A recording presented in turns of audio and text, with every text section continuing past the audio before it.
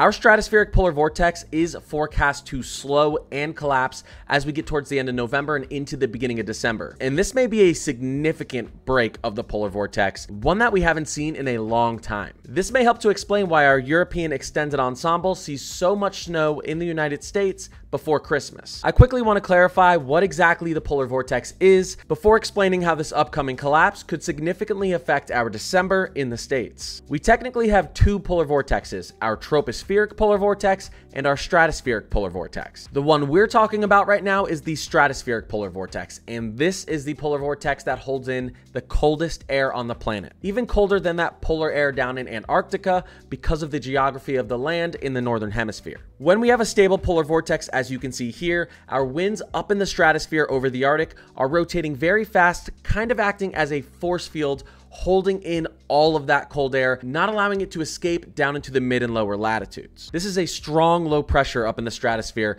ensuring that cold air is trapped. Well, what happens when a higher pressure and warm air begin to move north and push against the stratospheric polar vortex? This is when it destabilizes. And if you get high enough heights and enough warm air, this is when the polar vortex can completely break, displacing the coldest air on the planet down into the mid latitudes, where we are. And this air has no business being down here in the States. It's meant to be up there around the North Pole. Major polar vortex collapses only happen about once every 3 years. Not only is this collapse expected to be major, but it could be on the high end of a major collapse.